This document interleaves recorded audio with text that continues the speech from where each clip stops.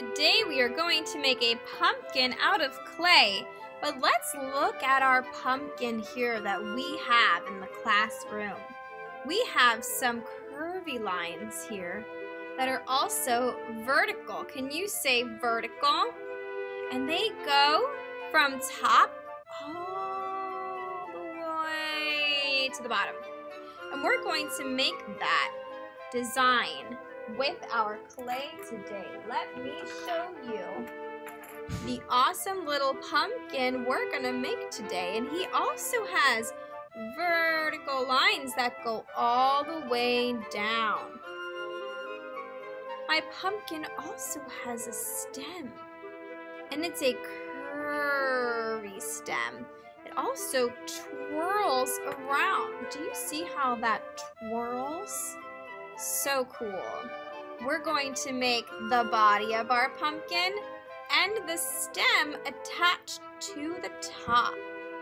So cool. I just wanted you to get a really cool look at it. Almost looks like I have a star at the top too.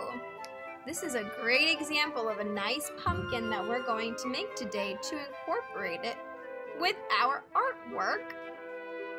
And this is gonna be a thumb pumpkin, so he's gonna fit right on our thumb. All right, let's get started. This lesson we are going to be using clay. At home learners, you can use air dry clay to complete this lesson and paint it with regular paint or markers. Hello artists! Today we are going to make a thumb pinch pot pumpkin. I am so excited to start working with some clay. Now, this is what my pumpkin looks like when he's all done. Our pumpkin is not done yet. He still has to get fired in the kiln. So, I'm going to show you how we're going to get him to look like this today. And you can make more than one. We're also going to draw his face. So everything's going to stay on your plate, okay? And I'm going to show you what you have to use. You're going to have a plate and then a napkin. And that's where all of your pieces of clay stay on. Miss Z will also write your name. I'm just going to write Miss Z on mine, so I know that this is my plate, because at the end of class, this is what your plate's going to look like when you are done. So I'm just gonna go ahead and start creating. So you have a piece of clay. Now this is a big piece of clay. I want you to get a smaller piece. So I'm just gonna tear them apart until they're two pieces. Now I'm going to keep one piece in my tray, and the other piece I'm going to bring onto my table. And what I'm going to do is I'm going to give it a nice roll. I'm going to take my hands, and in the palm of my hand, I'm just going to roll it like a meatball on my table. It's okay if some clay gets on the table. We will wipe it up later. All right, now I have a nice ball of clay.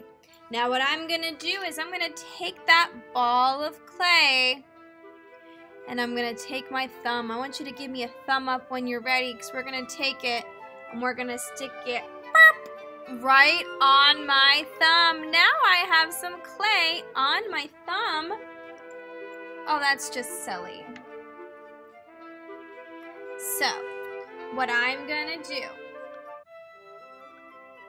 is I'm going to actually mold this clay around my thumb. I don't want my thumb to pop out. I'm just going to mold it around. That's going to help me get the shape of the pumpkin. See how it already kind of looks like a pumpkin? Just going to mold it around. Not too tight, because I'm going to have to take this off eventually. Now, I'm going to get my pinchers. Can you get your little baby pinchers? And I'm gonna pinch the top. Then I'm gonna turn it to a side that I have not pinched yet. I'm gonna pinch the top again. I'm gonna keep pinching the top until I get a stem for my pumpkin. Look, the stem's starting to come through. I can even give it just a little twist. Because if you look at the stems of my pumpkins, they have a nice, cool little twist on it. I'm just going to give it a little twist. I'm being very gentle with my clay. It's a little baby pumpkin. We need to be very gentle with him. Okay, then I can kind of smooth out the sides. Okay, I'm going to start smoothing them out.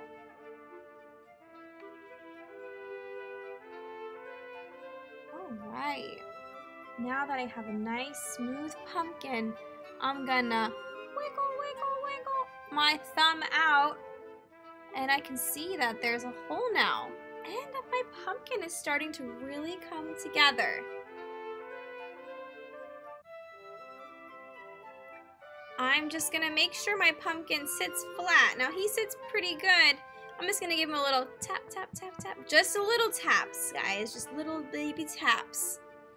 So now it's flat on the bottom. So when it sits, it doesn't roll around.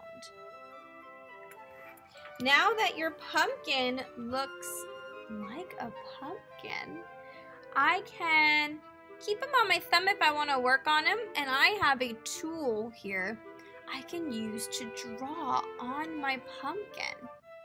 So what I'm going to do is I'm going to make some lines that go straight down my pumpkin. And I'm going to turn it and make some more lines that go straight down.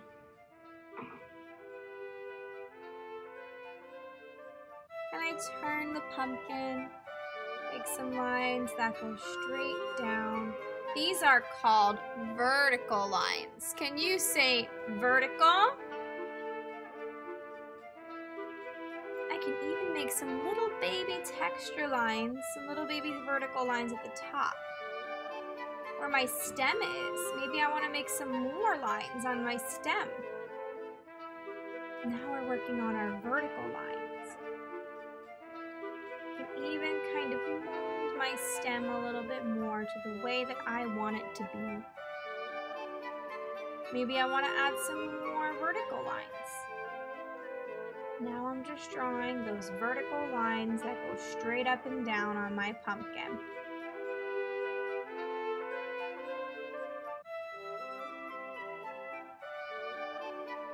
Awesome, my pumpkin looks wonderful. If you want to, you don't have to. Maybe on your second pumpkin, because we're going to make 2 of them, you can make a face on your pumpkin if you want to. And I can do that with my tool. I just push in. I can do 2 pushes in. There is a triangle for one eye.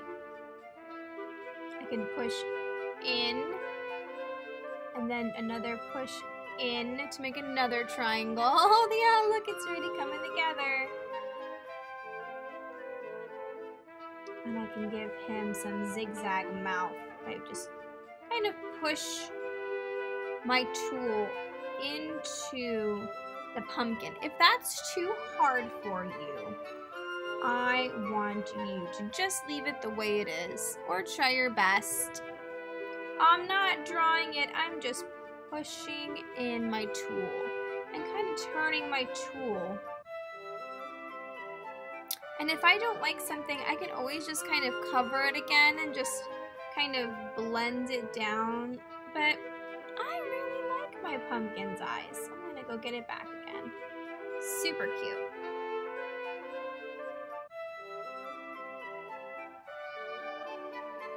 When my pumpkin is done, again, I'm gonna give him a little tap, tap, tap so he stands nice. And I'm gonna put him on my tray. Now I might wanna make another pumpkin. So I'm gonna go ahead and make another one. Remember, we roll it around on the table first.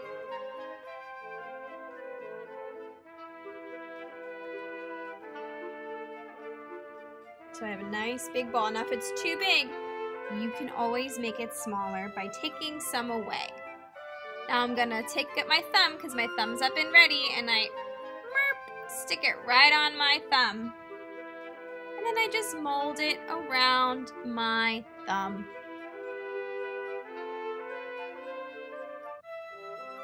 Now this side looks a little messy. I can mold and push some of my clay around to how I want it to be. And we can work on that later when we tap, tap, tap it away. This one's gonna be a bigger pumpkin. I can tell because it is more clay.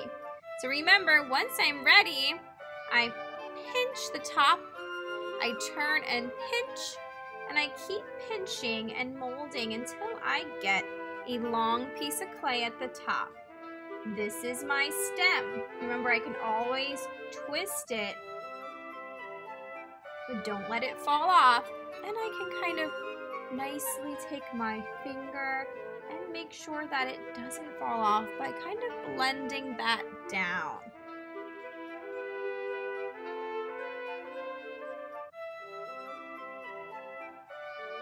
And remember, we smooth out the pumpkin so it's nice and smooth. So we're ready for our vertical lines. So then when I'm done, I'm gonna get that off my thumb. Now I noticed that if I put this guy down, he falls right over, doesn't he? So I'm gonna tap, tap, tap, tap, tap him on the table. Tap, tap, tap, tap, tap. And now he stands much better. Much better. Might even want to smooth that out a little bit. So we'll do that again. Tap, tap, tap, tap, tap.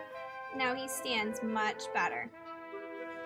I can put him back on my thumb when I'm ready, or leave him on the table. And remember, we're gonna get our tool and we're gonna draw a vertical line that goes straight down the middle.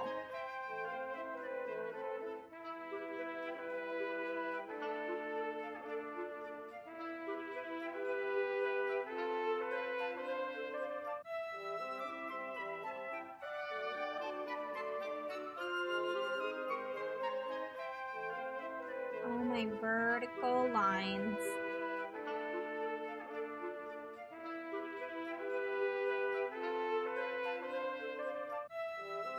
I can also again make tiny baby vertical lines right where my stem meets my pumpkin, or make some long vertical lines on my stem. Now that pumpkin number 2 is done, I can decide, do I want to give him a face, or do I want to leave him the way he is? But I kind of really like the funny faces. I'm gonna give him a face. So remember, I take my piece of wood carver and I just make an angle on it, and boop, there's one eye. And then I go the opposite direction. Boop, there's a triangle. And then in the next area, I'm gonna find a nice area. Boop. And boop. Here's my second triangle. And then I'm gonna give him a triangle for a nose. Now I'm gonna give him some zig-zag mouth. And I just go up and down and up and down. Oh, he looks a little bit scarier than the last pumpkin. I could also just make a straight line. Let's see how Mizzy can make a straight line. I'm just gonna smooth this over because I want to try something else. If I don't like something, I can just smooth it out. Kind of press it down. So let's see, this time I'm gonna make a straight line. So make a straight line that goes right across by pushing in. Ooh, that one looks kind of cool. If I make 2 straight lines, I can make it look like his mouth is open.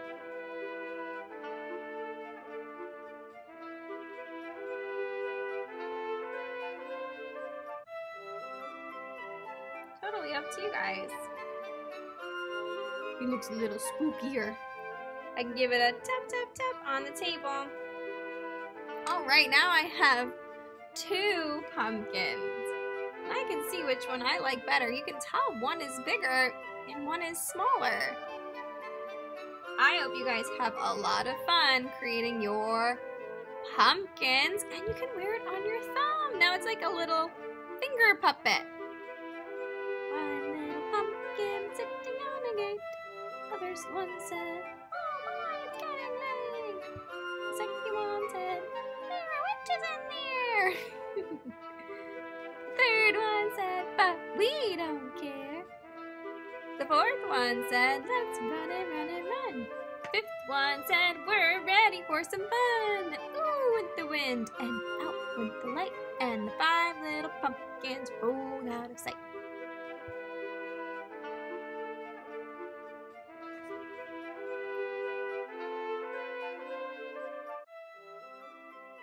You are all done. Ms. Z's going to give you a wipey for your hands and the table. So my hands are very, very messy. So I can go ahead and wipe my hands. And then also wipe the table. I'm gonna keep my pumpkins on the tray here. And I'm gonna also leave my tool there so Ms. Z can clean it. I will come and collect your pumpkins and your artwork at the end of class. Great job, everybody.